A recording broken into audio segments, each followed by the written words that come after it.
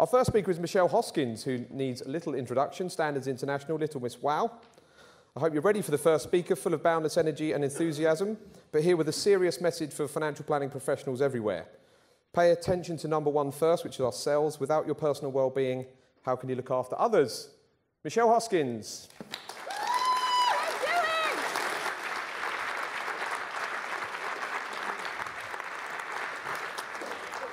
I love you all dearly, and I'm going to share a few stories with you today, but one of the things I want to start with is we are at a conference which is called Humans Under Management, and in 2019 the financial wellbeing bandwagon is well and truly hurtling into financial services.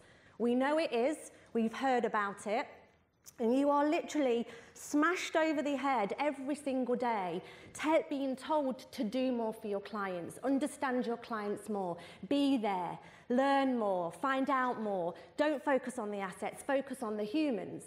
But do you know what the problem with all of that is? There is one single human that we've all forgotten about, and that is yourself. 22 years I've been doing this. I've been coaching financial advisors for 22 years. And every single conversation that I've had in 22 years has always rolled back up to the human sitting in front of me. Because when you are all right, when you are firing on all cylinders, when you are well, and your well-being is at the centre of your world, everything's all right. The regulator doesn't bother us. The need to increase our qualifications is a walk in the park. So for me, and for the next 30 minutes or 26 minutes, you are the most important human. And I think we would all do very well to remember that just a little bit more. So let me ask you, who's sitting in this room today being exactly where you plan to be in your life, in your career, in your business? Are you surrounded with all those people around you that you've chosen to be there? Are you happy? Are you healthy? Have you spent the time to design your life? Or maybe what we're suffering with is your realization that actually when you've been spending so much time in front of your clients designing their future life, helping them achieve their dreams, when you walk out of that meeting you realize, actually, my life's not on track. Maybe you're at times overwhelmed by the regulator, by the crazy lives that your clients are bringing to you every day. And maybe just times you just think, you know what? I'm done. I had fully grown men, financial planners, running businesses in tears as their PI renewals arrive. This is real. And why? Because while you're so busy changing the lives of clients, you've neglected the most important life of all. So I want you to imagine a future where you're in control. Your life's good. You're free from your business. You're free from your clients. You're surrounded by people in Team You that bring out the best in you, that make you happy, that put fire in your belly, and when you spend time with them, you wish that that moment could last forever. Now, if this is the time that we want, do you not think that we need some new thinking? Now is the time for us to do this. Financial well-being is on the agenda and it's high up the food chain. But please, please do not forget about you as the most important human of all.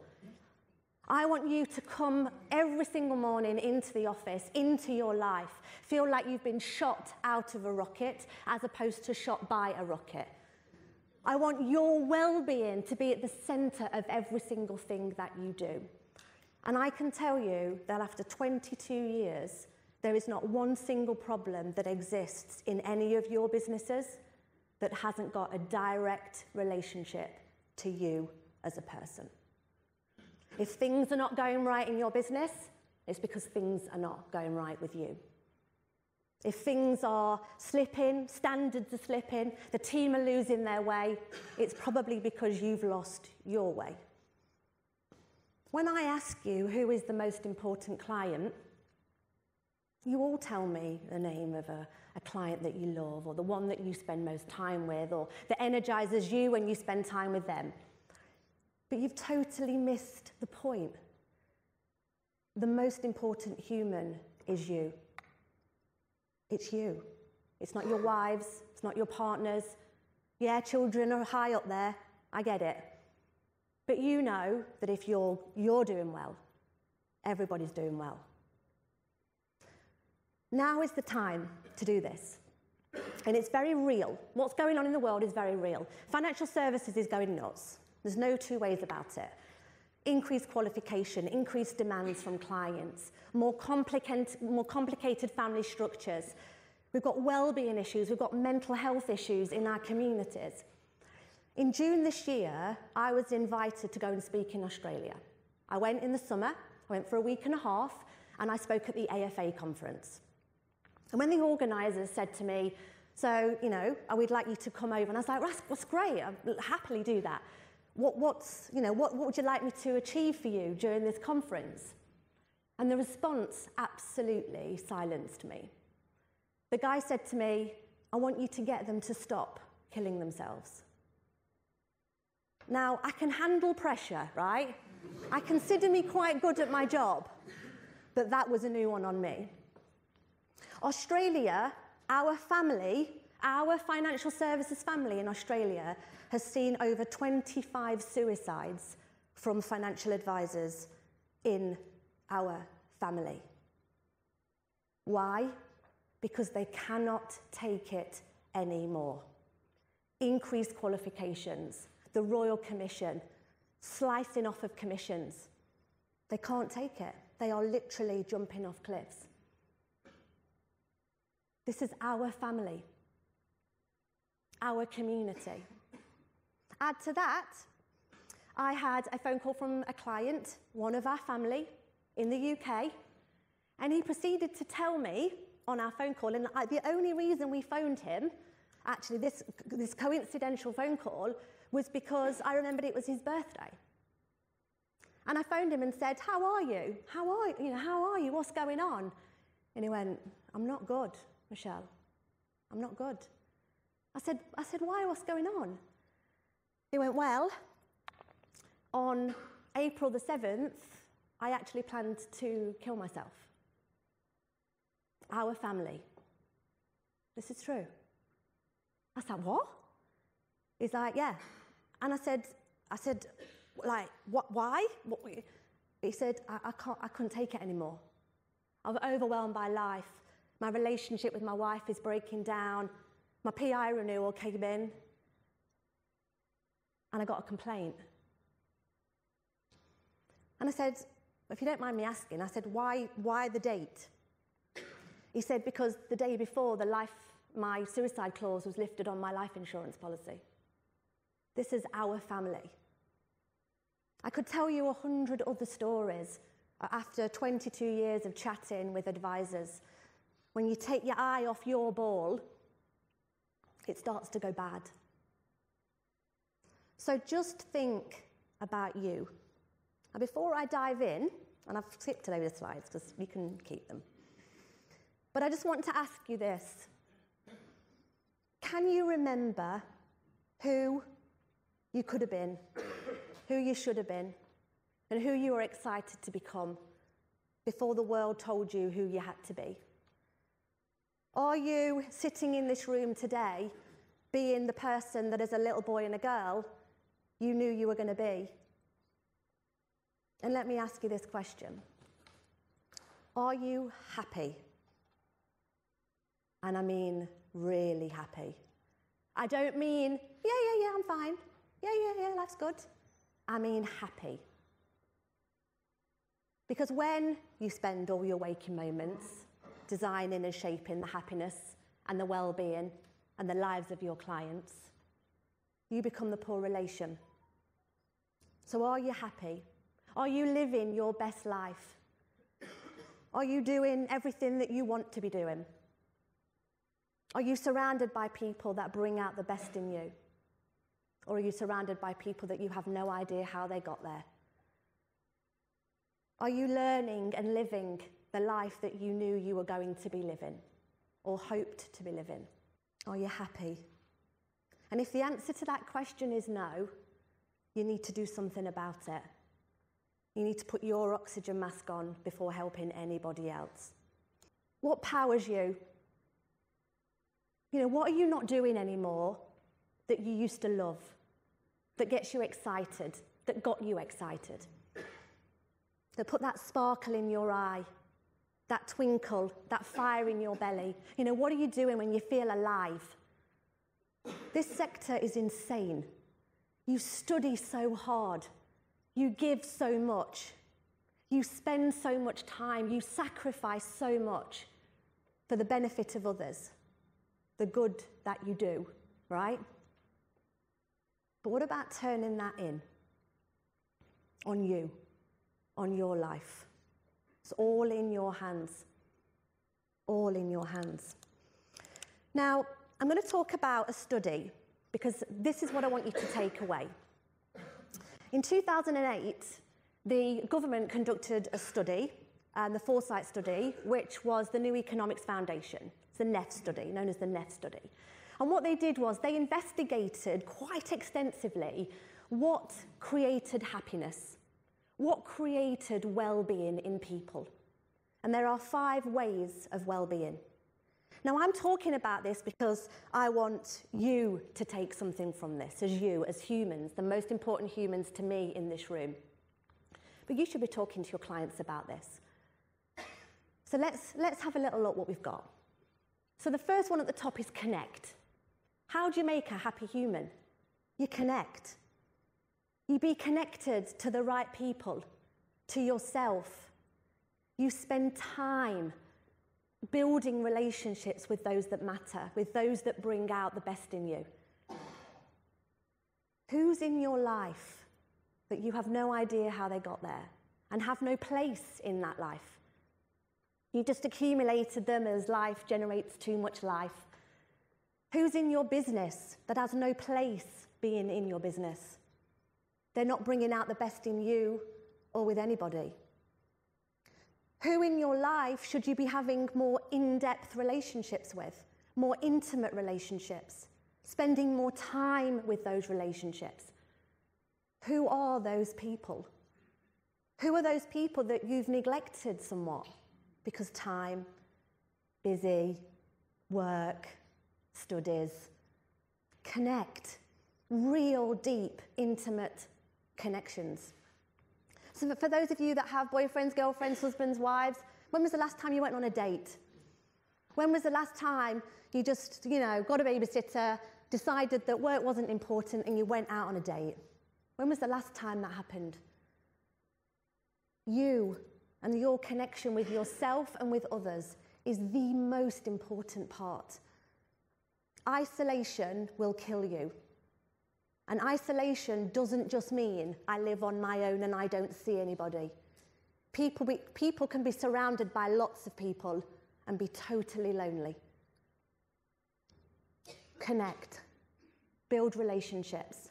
Surround yourself with people that bring out the best in you, that get you closer to becoming the person that you want to become. The second one is be active. Get off your backsides, move. Get your fitness back in shape. Get your diet in order. Be healthy. Live a healthy lifestyle. Get them endorphins pumping through your body. I don't want to hear any excuse why you've not gone to the gym or why you've not worked out. It's all made up. Be active. Feel alive. How fit and healthy and well do you want to be? Get moving, get involved. Don't just plough all your energy into the business, into the profession. Feel alive. Get moving, get involved, get active. Come up with a fitness plan, a regime. Have other interests outside of work. Because most financial planners are pretty boring, right? You're pretty dull. Like, I can probably count on one hand how many people I know in this room, just scanning the room, who have got really fun-packed, full, fruitful, energized lives outside of the work. What defines you? You are not defined by what you know or your qualifications, let me tell you. How energized is your life? Get active. Pay attention. Do you ever actually pay attention of what's going on around you? Your environment, how you're feeling, the people, what they're doing, the impact they're having on you. When you're happy, what makes you sad? When people say to me, "How are you?" Not all the time, but at times I say, "You know what? I feel like I'm living in a heightened sense of awareness." Now, that might seem strange, but if you've ever experienced it, you'll know exactly what I'm talking about. It's like you're just aware. You're aware of what's going on around you. You're not like this on your phone. Leave today and just sit on the train, the bus, in a cab or whatever, and just watch the world. They're like that. There's a whole load of world out here. Take notice of what's going on. Take notice of the people around you. Pay attention. I could tell you 100 stories about where planners have just missed things going on. They've missed their daughter's self-harming. They've missed their wife's affair. I could tell you loads of stories about it because you're not paying attention. You're not taking notice. Keep learning. I challenge you in the next 12 months to learn something that doesn't have a direct relationship with your job. I challenge you. Learn a skill that doesn't involve a textbook. Expand what you can do and how you can do it. What about those things that you loved to do as a kid, when you were at college, when you were a young adult?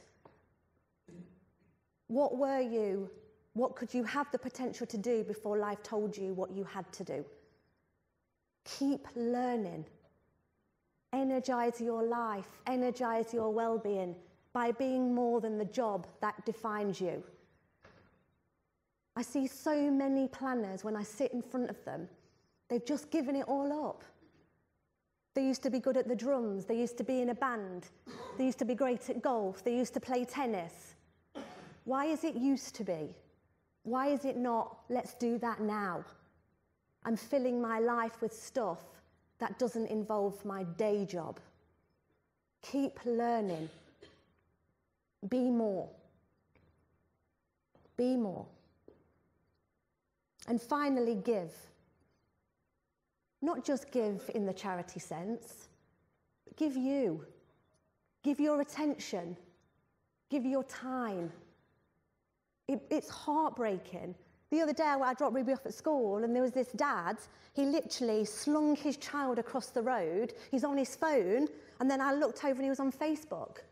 And his son is literally running across the road going, "Bye, Dad." And his dad is paying no attention to him at all.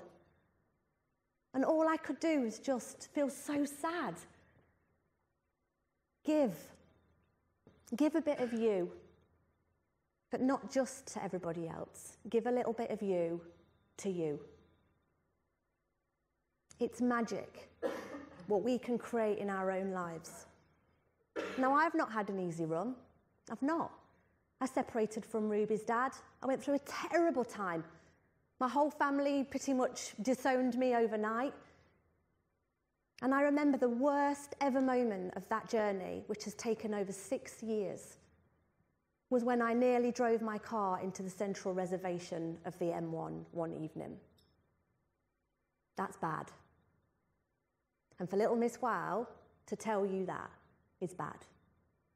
So it's okay not to be okay.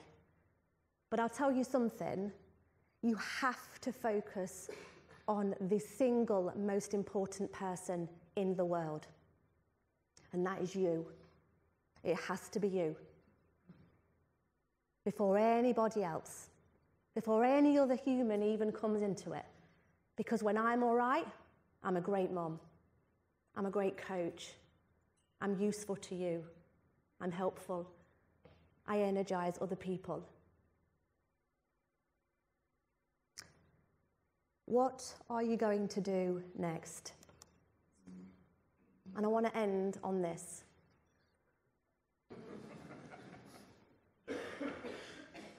I love that quote. Like, I'm one up for my quotes, but that says it all, right? Who are you keeping warm that you shouldn't be? What are you doing for other people that don't deserve it? Who are you spending time with that you don't care about? What are you giving up in yourself that you shouldn't be? What are you sacrificing to be a great financial planner? Today is a gift denied to many, and we ain't getting any younger. We're not. Now is the time to do all those things that you want to do. The people, the things, the activities, the hobbies, the experiences. Now is the time. You are not required to set yourself on fire to keep anybody else warm. I'm going to be here all day. I want you to share with me your stories, what's going on in your business, what's going on in your life. Let's talk. Because males are the worst at it. They will not open up. If I make any of my clients cry during a day with them, I consider that an absolute success. Thank you very, very, very much.